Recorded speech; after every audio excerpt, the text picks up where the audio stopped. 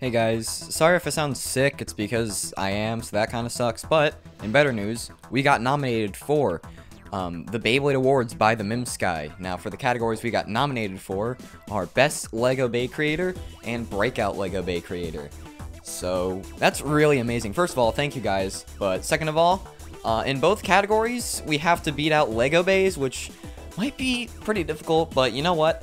I think it's possible. With enough votes from you guys, I think we can get those awards. So yeah, I'll put the link to the Google form where you guys can vote in the description below.